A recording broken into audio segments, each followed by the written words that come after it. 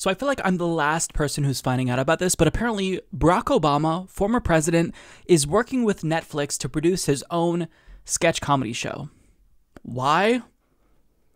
I have no idea, but I am really hoping that it tanks and nobody watches it. And apparently Fox News agrees with me. Yeah, I hate it when somebody who's a terrible person or a terrible network makes a good point, but they're kind of right. They don't like this, and it's not necessarily because they, they think that Obama is unfunny, because I think he probably would be, but because they just have to basically carry on this notion that Obama is bad no matter what. Anyways, to talk about this is an expert on the subject of comedy. So Fox News brought on comedian Jeff Dunham, and he explained why this was a bad idea, but the interview itself didn't really touch on Obama. Instead, Jeff Dunham ended up talking about cancel culture, and what really struck me was the way that the Fox host fake laughed throughout this whole thing, and her fake laugh made me cry laugh. Like, I kid you not. I've watched this so many times by now, but now I want to share it with you. So somehow that very unfunny man now has his own sketch comedy show on Netflix. That's right, the former president and first lady are producing a show called The G Word, which is expected to be loosely based on an anti-Trump book about the supposed chaos during the transition in 2016. It's not only the comedy series no one in America is not asking for, it's also just more competition for my next guest, who is joining me now, Jeff Dunham, whose new comedy special, completely unrehearsed, last-minute pandemic holiday special, premiered tonight on Comedy Central. Congrats about that. So, thanks, Lisa. So, Jeff, this is really something that, we need more of, which is anti-Trump bias. There's not enough of that right now. Yeah, Walter. Lisa, you didn't introduce me, but that's fine, and thanks for having me on the show. I got a question for you before we get into the Obama thing. So, sitting in for Laura over Thanksgiving, is this like a career move, or did you lose a bet? Well, I would say career move, but I'm sure the people who hate me would say other things.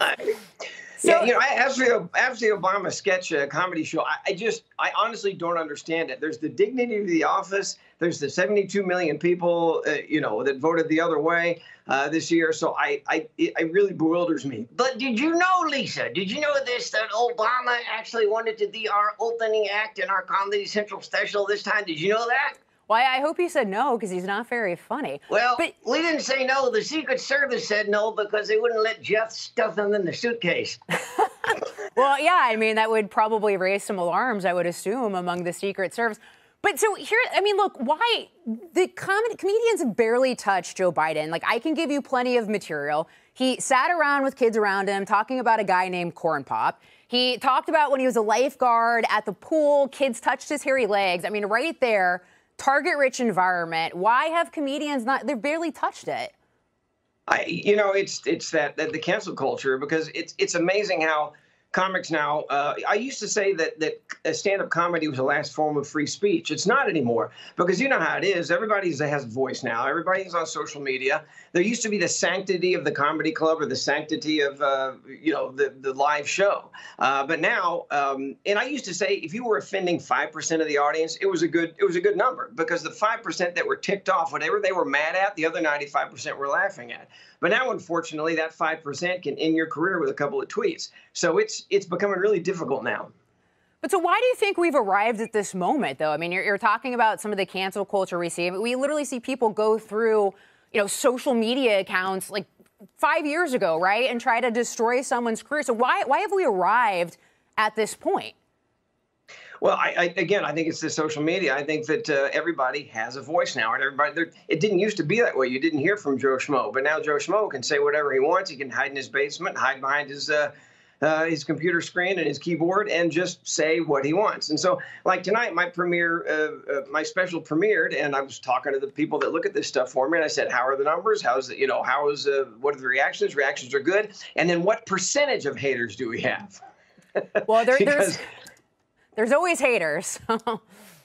Right. But I don't know the answer to this. And for the people that tend to lean a little bit right, yeah, there's no room for you.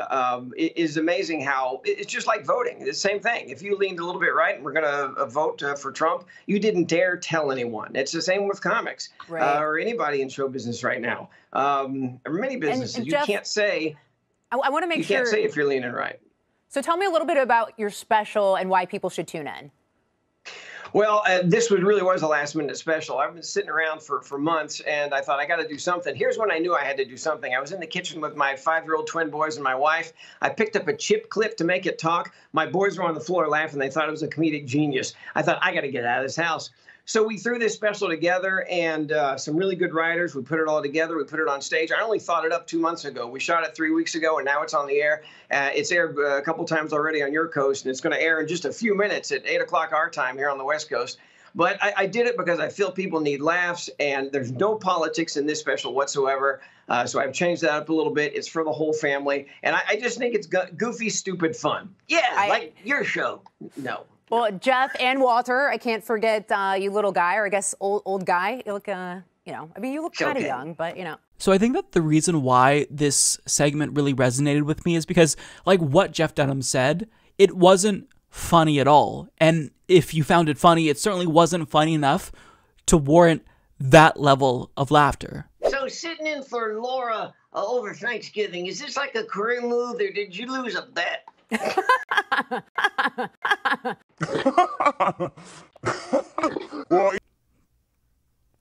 I've gotten already like way too much mileage out of this segment. But apparently Jeff Dunham has some thoughts about cancel culture, like a lot of comedians nowadays. But here's the thing. She asked him about Obama and Obama's comedy show, and specifically why it doesn't seem as if Joe Biden, who is kind of a target-rich environment, is kind of like untouchable for a lot of comedians. And to that, I would say he is made fun of all the time. In fact, some of the memes that I've seen on the internet, at least, I don't know about comedians, but the memes that I've seen have been the funniest of this entire political cycle. So he is someone who is made fun of a lot, and I hope that that continues because, of course, as president, sure, he's going to have a lot of fuck-ups, he's going to make a lot of gaffes, and I hope that people capitalize on that. Having said that, though, this was Jeff Dunham's response, and yes, I actually took the time to transcribe what he said. You know, it's that cancel culture, because it's amazing how comics now, I used to say that stand-up comedy was the last form of free speech. That's stupid. It's not anymore, because you know how it is. Everybody has a voice now.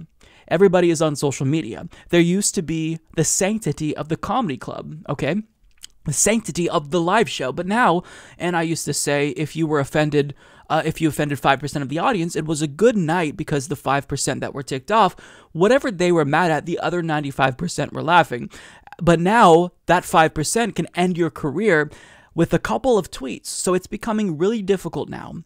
So, that was a really wild ride that he took us on, but I think the point that he's trying to make is that since now people have smartphones, like what you say at the comedy club doesn't just stay in the comedy club, like they can film you, so if you say something racist, as I'm assuming he has in the past, then they could put it on Twitter and that could end your career. But he's speaking as if he knows from experience what it's like to be canceled when you're on Fox News.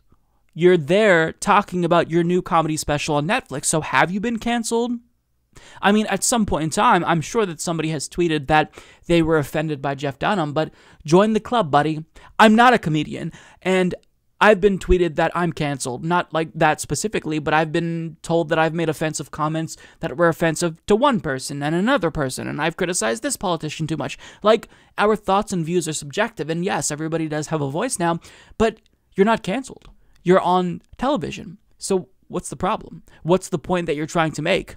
What if it's the case that people aren't watching you because you're not funny? What if that's what it is? What if it's not cancel culture? And what if you just don't produce good content? And I love how he speaks up as if he's this like bold truth teller and this renegade who's speaking out against cancel culture. But then he says this: there's no politics in this special whatsoever.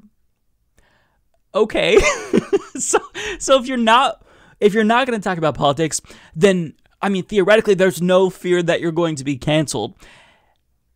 So what the problem is? And I just want to remind you that this basically was supposed to be a segment where they attack Obama, because that really is genuinely offensive to me. Like, I want to cancel Obama's Netflix show. I think that's stupid. Like, stop worshiping Obama, for the love of God, people. So that's stupid. So sure, if they want to shit on Obama, that's fine. But in terms of like who's more funnier, if I had to guess between Jeff Dunham and Barack Obama, that's actually tough, because what I saw there, and I've never seen a Jeff Dunham, stand-up special, so maybe it's different. What I saw there was awful. And I think anyone could possibly be more funny than Jeff Dunham. And I'm not saying that like the puppet thing is stupid. I think that could be funny. It could work, but your jokes are not funny. What I saw there was stupid and cringeworthy. It was boomer humor. And if that's what you're presenting, then cancel culture isn't what you have to worry about. You just need better material, because your shit's stupid, my dude. Your shit is stupid. So do better. Having said that, though, I do agree with the overall sentiment that Obama should not have a comedy show on Netflix, because that is just stupid. And the only reason why he got that isn't because he's funny. It's because he's Obama. So yeah, all around, weird. Jeff Dunham on Fox News. Serious News Network, folks. Serious News Network.